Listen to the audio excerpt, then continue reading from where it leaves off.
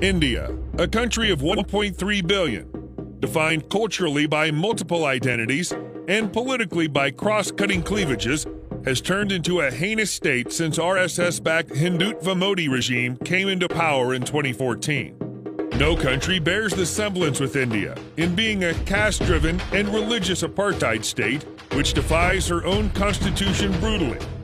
In the name of defending Hindu values, hardcore Hindutva gangs carry out mob lynchings, brutal killings, intimidation, restricting the rights of individuals to practice their religious beliefs, and forceful chanting of Hindu slogans.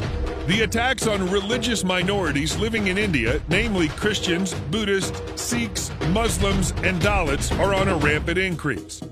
In revoke of the Article 370 and 35A of Indian Constitution following the unilateral annexation of Kashmir in August 2019, Modi triggered panic in all the disputed regions in India, where the turmoil hit not only Muslims living in Kashmir, but all hell broke loose on all other religious minorities as well. In wake of the ongoing atrocities against the marginalized minorities living in India, the 46th session of the United Nations Human Rights Council at Broken Chair Square in Geneva, being conducted from February 22nd to March 23rd, 2021, has recorded grand-scale projection through posters and tents reporting India's ruthless treatment against religious minorities. Stop killing Indian Christians. Save Indian Dalits. Stop burning churches. Shun religious extremism.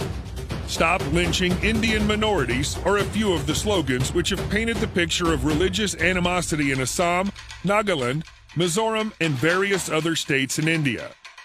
The exposition of Indian atrocities at this particular venue, landmarking the Broken Chair, emboldens the obligation of United Nations and its member states to resolve the ongoing brutalities in India on religious and ethnic lines and to not turn a blind eye to the appalling and most graphic incidents in human history.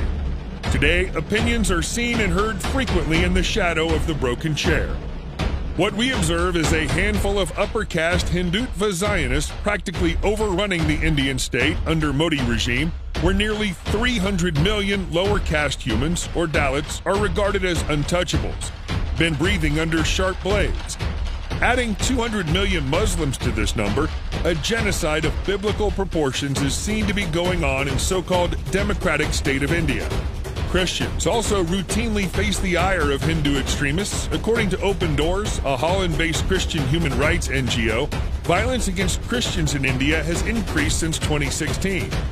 Churches are destroyed, priests and nuns are beaten, but authorities fail to prosecute perpetrators of all sorts of attacks, from church burning to cow vigilante or assaults under love jihad. It's often being said that cows are more protected in Indian Federation than any religious minority in India. From meat politics to love jihad, such incidents stroke communal hatred, create deep fissures in society, and is leading India to self-disintegration.